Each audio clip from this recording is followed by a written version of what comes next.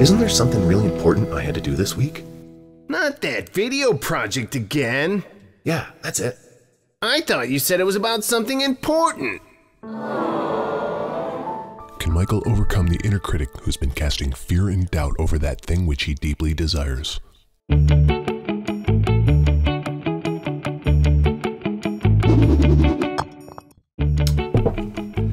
Those who put ideas out in the world are almost always certain to find a critic that will challenge their ideas. The bigger or more innovative the idea, the greater the likelihood that someone, or many someones, will poke at it to see how well it holds water. I'm going to tell you about a daily habit I put in place that has helped me to thwart my own inner critic's evil plans. Of all the critics in my life, my inner critic is the most negative, probing, debilitating, wet blanket of them all. In fact, his presence is so problematic that I had to give him a name. Christopher Critic. At your service.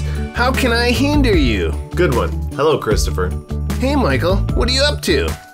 Oh, just creating a video to help people deal with, well, you.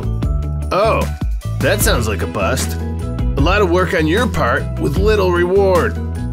Well, I have run into a few hurdles so far. That's usually an indicator that what you're doing is a huge waste of time. Let's be real here. It's not like anybody's gonna watch it anyway.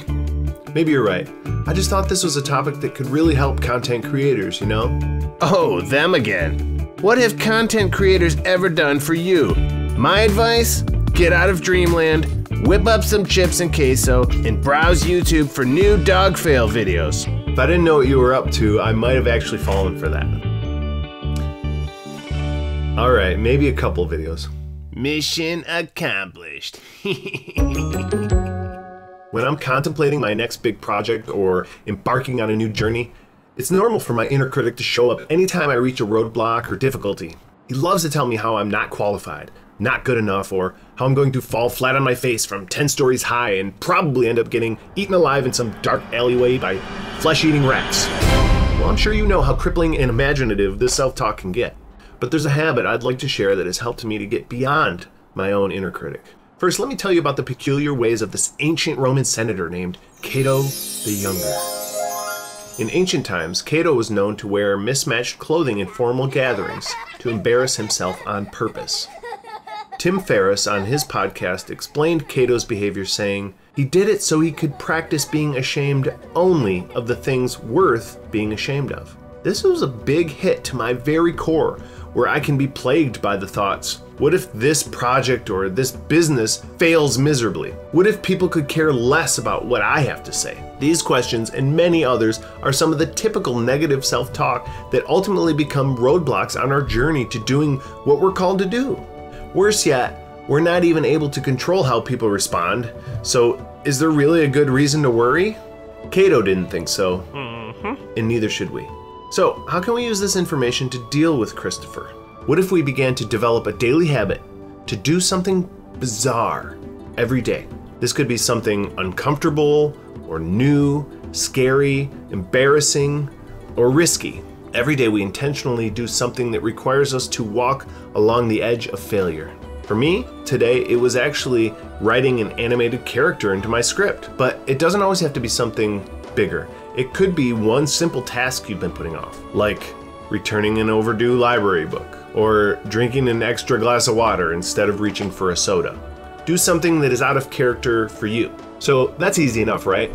But wait, if you're anything like me, your fear will place a mental roadblock as soon as you think about doing scary things. What if I fail? Does this sound familiar? Okay, so we're going to deal with this by responding to our fear with this question. What's the worst that could happen? Yes, you might veer off course. You might confuse people. You might fail to reach the people that need your message, product, or service. But will this decision end your life? Will it really be so crippling that you can't bounce back from it? It's not likely. And here's a bonus thought. Say it does fail. Wouldn't you be glad that you learned that painful lesson early in your journey? I know I would. So just for review, we're going to do something bizarre every day, something out of your normal character. When Chris whispers in our ear, "You're gonna screw up," we respond with truth and hope. Yes, Chris, I might stumble, but I'm gonna stumble forward.